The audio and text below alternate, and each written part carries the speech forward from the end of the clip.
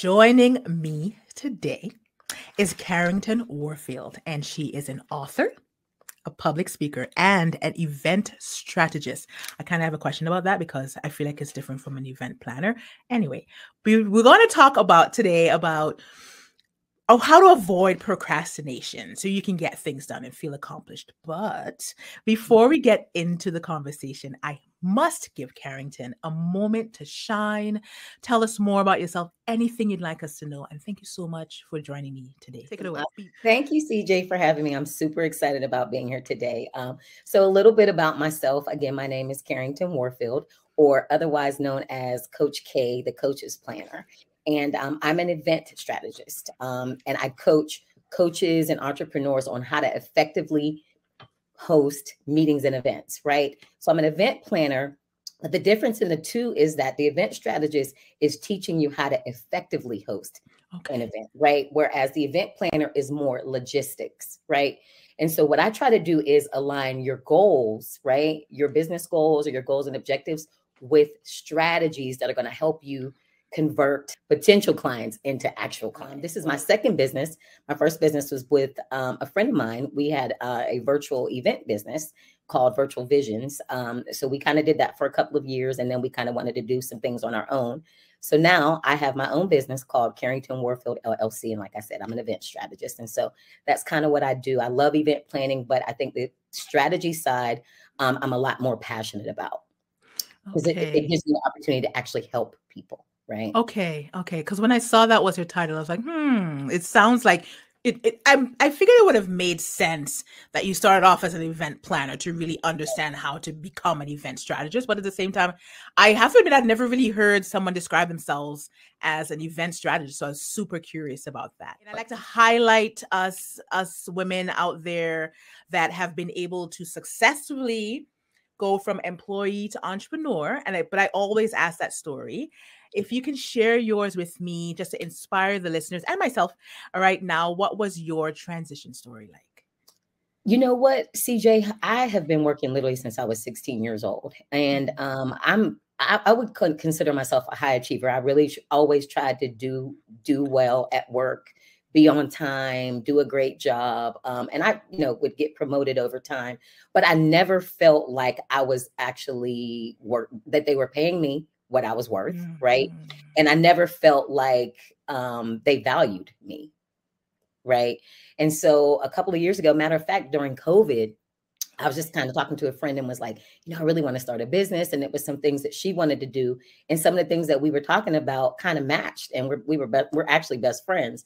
And so I was like, let's just do it. And so we decided to start Virtual Visions, which was everything at the time was virtual, right? And so we were like, why not start a virtual event planning business? And so we did that for a couple of years. We learned a lot about Zoom, how to use Zoom, because everybody was at the time virtual. And so that's kind of how I moved into it. I kind of got tired of, again, people not seeing my value, not being paid what I was worth.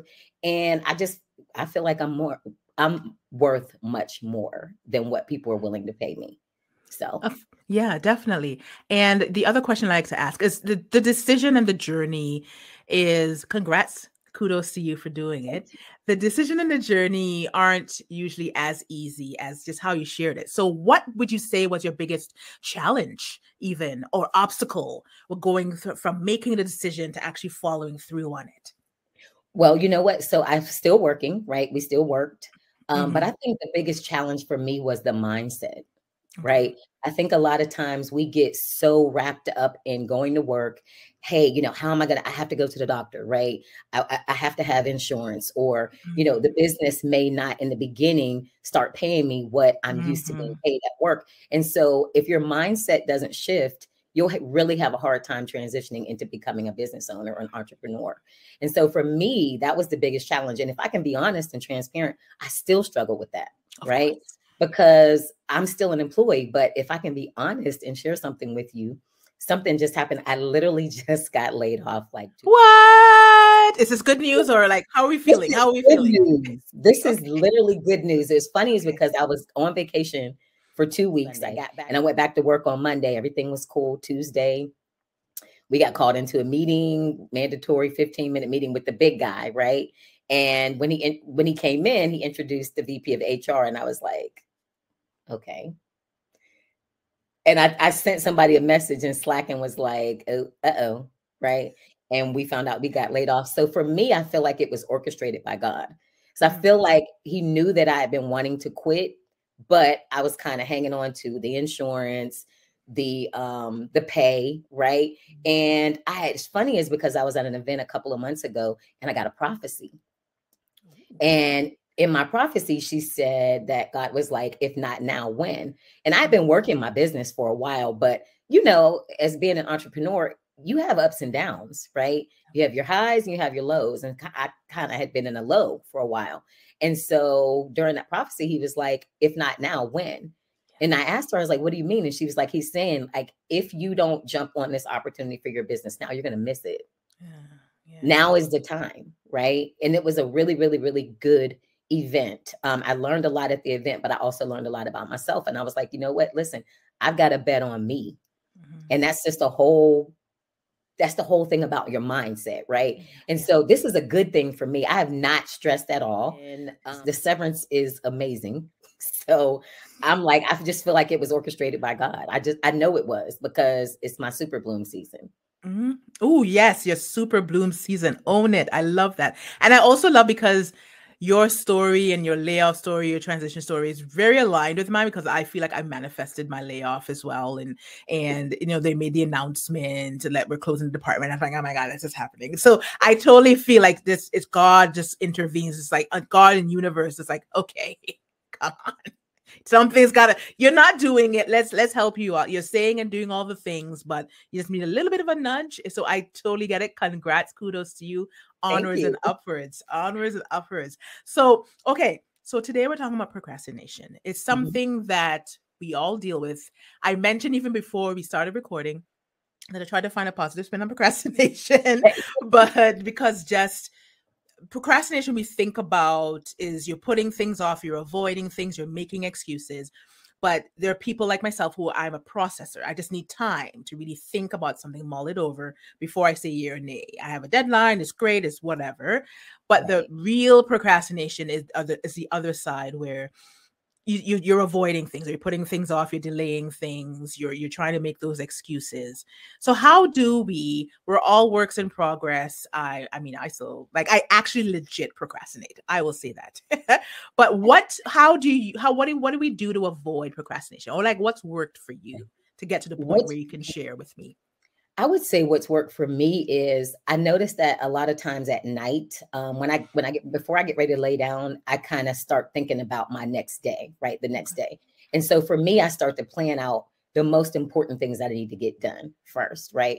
And if I can be honest and transparent, I have not mastered procrastination. I still procrastinate in some areas. And the biggest, I'd say, challenge for me is the things that I don't want to do. Those things that are going to take the most time, the things that are going to, that I've really got to sit down and think about and, you know, really mull over, right? Or strategize over, right? Those are the things that I procrastinate. But I say, you know, planning out your day the night before, right? Making sure that you prioritize those most important things, right?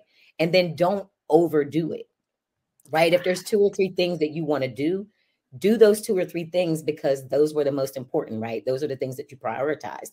And then you might even have time to do a couple of small things, right? Little small tasks that don't take a lot of time. I would also say, turn that phone off, right? That's a big one for me, is because somebody will call me and then I'll get on the phone and I'll be in the middle of doing something and then somebody calls and now I've got to get back in that mind frame after I get off the phone. And then I'll get on Instagram and then I'll start, you know, get on the social media, and an hour passed. And that was an hour that I just missed when I could have gotten something done. I could already be done with one of those tasks. I'd also say a timeline, like with event planning, timelines are great, right? Because there are so many different pieces in event planning, timelines are great because you kind of categorize the things that are the most important, right? You prioritize those most important, right? You need somewhere to host the event, right? You need a speaker. Those are the most important because those are things that you could actually lose out on if you don't step up and get those taken care of right away. I would also say Um, time blocking. Mm. Time blocking is great because if you've got a few things, 2 or 3 things that are really, really important that you need to get done, time block, right? I know for me, I think the best first thing in the morning. So that's one of the reasons why I work out is because it helps me have a clear mind. So I'll go work out, I'll come back, take a shower, and then those first couple of hours, I get the best Yeah. thinking done, right? I'm the most creative. I can get a lot done. It's a lot more quiet, and I'm an early bird. And Mm. so even when I was working, I would log in a little bit earlier because everyone's not bothering you, and you can Right. spend an hour, hour and a half getting some things done before people start to pulling on you, like, "Hey, I need this," or emailing you, and all of that stuff. So I would say those are probably 4 things that I would do. The time blocking is really important because you can schedule a couple of hours to get something done, maybe take a break. And also taking breaks is really good, right? Taking a Yes. break, you have to get up, right? So I worked from home. So I realized that getting up, sometimes taking a walk outside is good, just to get some vitamin D, come back and go back at it. But to me, those are 4 things that are really, really important to do. Yeah. That And helps I, me. I I completely agree. And the thing with the to-do list and prioritizing our items is people like to be busy. But there's a good busy and then there's a not so good busy. Mhm. And we just recently somebody asked me, they're like, "Oh, I always have to have these, this, all this other stuff done." And I'm like, why can't you Yeah. just pick one and just focus on the one thing? Like everything else, yes, of course, you have to get all those things done, but are they all a priority? Do you have to work on them all right now? Because then you'll end up with a bunch of half done or like a half done to do list. Whereas you just pick the one thing and you can actually check it off or scratch it off your list to then move on to the next thing. So I also feel like, because yes, I know I identify as a side hustle coach and the word hustle is in there. Right. And there's a debate on the whole hustle culture. But part of that, I think too, is we feel like we need to hustle. We need to be doing all of these things. And then because of that, you realize you can't, like we can't. Let's just keep it real. You are It one is. person. Yeah, I agree with that because for one, you have to think about it too, is that we're always busy, right? Mm. Um, And I feel like that's a part of self-care, Yes. right? You don't have to be doing something all the time. Pick 2 or 3 really important things that you want to get done. Hey, you need to get a website done. Do the research. Find somebody, reach out to them. That's a lot, right? Mhm. That may have taken you a couple of hours because you want to be sure that you hire the right person or you reach out to the right person. Or Yeah. I know project management is my background. I have project Mm. management. And so even productivity tools are really good, like Trello. It's really something that you just kind of type in, right? Your all of the tasks that you need to get done. You want to prioritize, right? And then Mhm. once you start them, you move it to in progress. When you're done, you move it to done. And Done. so a Yeah. lot of times I'm like one of those people that I like to see what I've gotten Yeah. Yeah. completed, Yeah. right? So Trello is really good. And then I have sitting here in front of me, I have a board that I use, like a whiteboard that I Okay. write down my to-dos and I can kind of erase those or check them off as I go. So it Mhm. makes me feel like accomplished. But Yeah. again, you have to do what works for you, right? You definitely Right. have to do what works for you. So those are things that actually work for me. And again, like I said, I have not mastered this at all. I still struggle. But those have been things that have helped me out tremendously.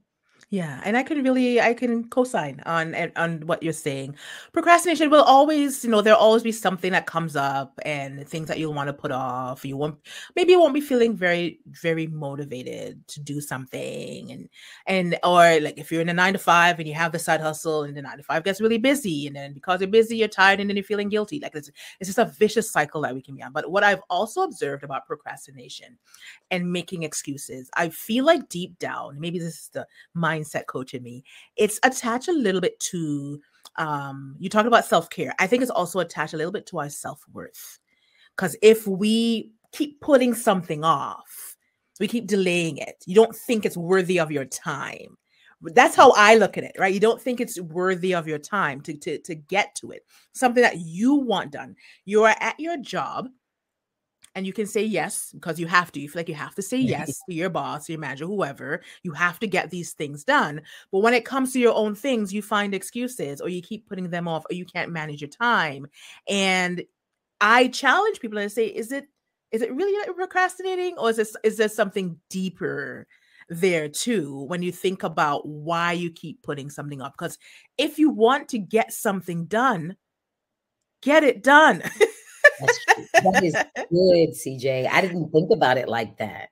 Yeah, and it's just, it kind of dawned on me. It kind of came to me just, it's a word procrastination will always come up to, and struggling with time management. We all have those issues, especially if you're in the juggling the 9 to 5 and the side hustle. And I hear it all the time. I don't know, I keep procrastinating. I keep putting this off, and I can't figure out how to get off this hamster wheel. And I'm like, but if you wanted to get it done, you'd get it done. That's true. Why can't you get it done? Why can't you figure out how to prioritize yourself so you know how to say yes to your boss, and you're saying no to the things you want to get done? Ultimately, you're saying no to yourself, right? That is good. There That you go, Carrie. might be some therapy. I mean, because it's really like self-reflection, right? Why do I not want to get this done? Ooh. Yes. That's good. Yes, exactly. I know. So, okay, I know you said you're not necessarily by any means an expert. When you find yourself procrastinating, or when you find yourself actually saying that you're procrastinating, is sometimes, what do you feel like, coming off what we just talked about, what do you feel like is typically the reason why you procrastinate and have to get back on track with, the tips you gave with planning and time blocking and self-care? I just don't want to do it. If I can be Right. honest, I just don't want to do it. And it's usually something that's challenging, and I don't feel like being challenged. Okay. Okay. It could be because I'm just mentally tired. It could just be an excuse, right? But now that I think about it, I'm like, okay, there's a root, right? Now I need to figure out what the root to why I don't want to do it is. Right. Yeah. Because ooh, I'm loving this, because I can go on and on about these types of topics, because I mean, they're every day. Every single one of us struggles with this. Every single one of us. I'm not sitting here saying, like, I love talking about time management. Yeah, I can give you tips and tell you what to do and help you work through. And I even have a whole resource in my resource library just on proper time management. But at the core of it all, I feel like we procrastinate. It's like you said you don't want to do it, but then why is it something that we felt like we needed to get done, and now that it's time to get it done, we don't want to do it? So there's a lot more to procrastination. It is. Right. But you, as an event strategist, and you have timelines and deadlines, and what do you find works best when it comes to in the scope of planning an event, or helping someone to figure out planning an event? And there might be things, again, that they don't want to do. What do you find works best to get the motivation, to get the things done, to stay on the timeline, to meet the deadline? I think that when I present the timeline to them, so I help them create the timeline. And what I try to get people to understand is that if you're having a pretty large event, it doesn't even have to be really large, right? But the larger the event, the more time you need to plan things, right? Because there are so many moving pieces. I feel like when I present the timeline and give them like, hey, 6 months out, you need to have this done. This is what needs to be done, right? 5 months out, this is what we need to have done.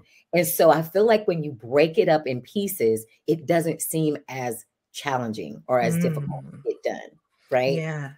Breaking it up in small pieces, because people get overwhelmed when they hear an event, right? And hey, I've got people come to this event.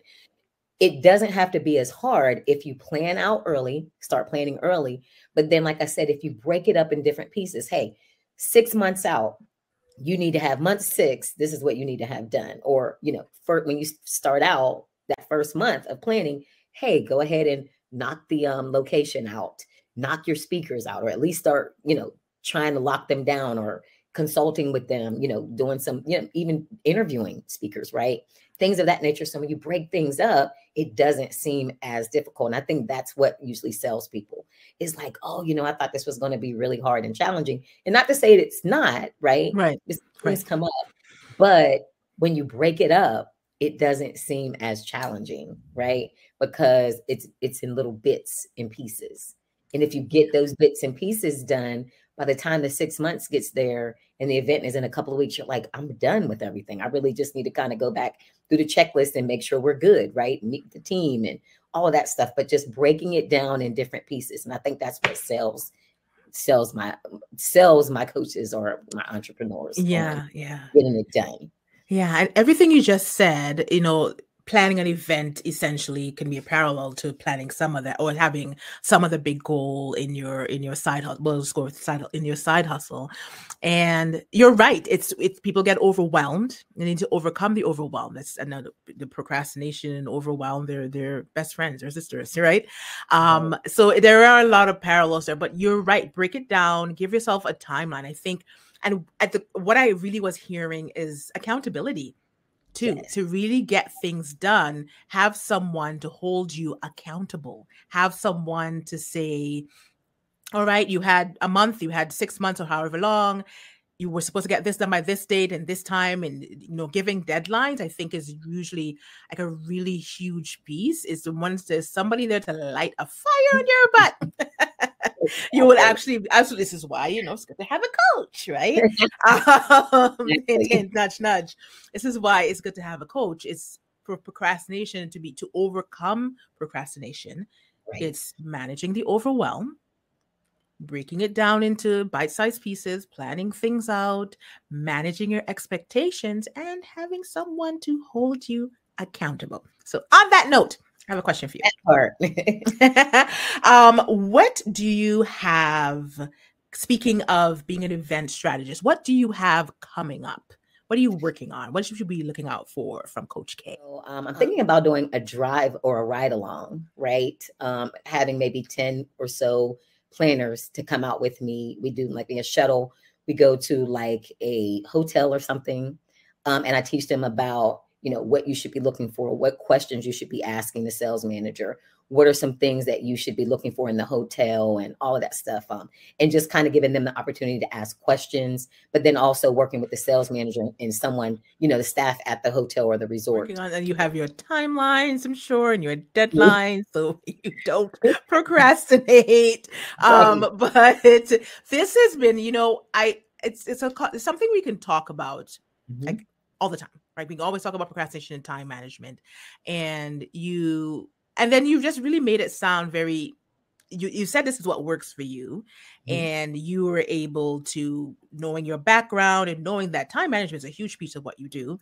That it's you've as much as you say you haven't quite mastered it, you have, because then you are successful in your business, right? So thank you very much for being here with me, sharing with me, but I am not letting you go just yet. Okay. Do you have a nugget to share with me and the listeners and viewers today? I do. Okay. I used to have one nugget was stay ready so you don't have to get ready, right? Okay. All right, that part. That's one. The one I got today was, and I'm not going to steal it, I don't know who came from, but my friend Vern said it on her live. It says, speak what you see until you see what you say. Ooh. And I was like, oh, let me say that again. Speak what you see until you see what you say. And I was like, oh, that's good. So I don't know where it came from. I don't want to take credit. I don't even know if Vern came up with it, but she said that today. And I took a screenshot and was like, oh my God, I got to take a screenshot of this, of the comments, because that's something that stuck with me. And that I want to keep that in mind. Okay. All right. Love that. Thank you for sharing. And it ties up our conversation beautifully and wraps everything up very nicely. I like that. Thank you so much, Karrington, for being here with me today, and can't wait to support you and sharing what you got coming up and cheering you on now that you are free from the 9 to 5 and you can run your business. Yes, congrats again. But I will talk to you very, very soon. Okay. Awesome. Thank you, CJ, for having me. I really, really appreciate it. Thank you.